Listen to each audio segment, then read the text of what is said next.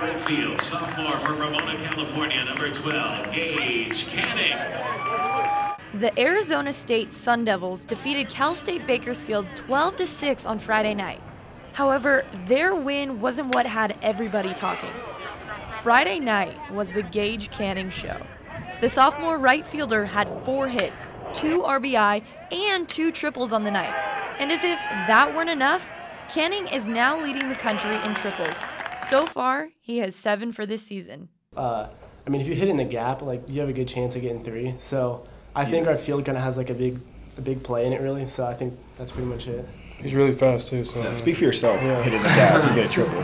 Canning is fast. He hits well, and he is also currently on a 10-game hitting streak. You know, we've talked about him a few times in here. What I love about it is just the consistency in his game. He's already one of the, if not best, outfielders in the conference. To see him get it going offensively, you know, he's growing up. He's maturing, so it's kind of fun to see. Canning was named last week's Pac-12 Player of the Week, and his stats this week make him eligible to hold on to that title.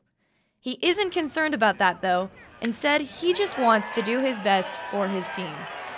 For Cronkite Sports, I'm Cassidy Pickrell.